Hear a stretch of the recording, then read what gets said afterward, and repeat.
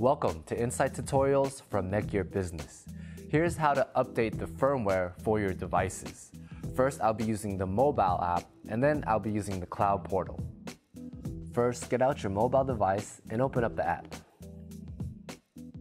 Tap Networks at the bottom. Now select your network. Tap Firmware Management.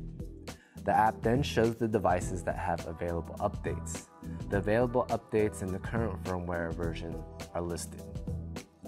Select the device you want to update and then tap Update. The update firmware page displays. Read the warning and tap Continue.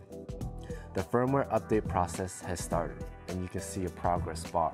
It takes a few minutes to finish updating. Once your device has finished updating, then it will reboot.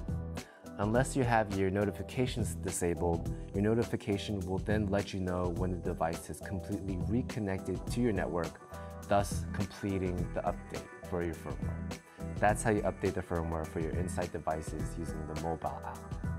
Here's how to update the firmware for your devices by using the cloud portal. First, sign into your cloud portal. Select your network,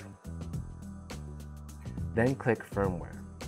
The page displays the devices in your network along with some other information, including any available firmware updates. Click the update icon to the right of the device for which you want to update the firmware. Read the warning and click the Yes Update Firmware button. The firmware update process starts and the progress bar shows the progress of the update. It'll take a few minutes. When the firmware update is completed, the device will automatically reboot, causing a temporary disconnection to the network.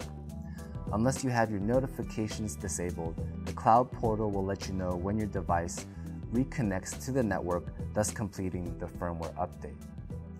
And that's how you update the firmware for your Insight devices by using the cloud portal. Thanks for watching.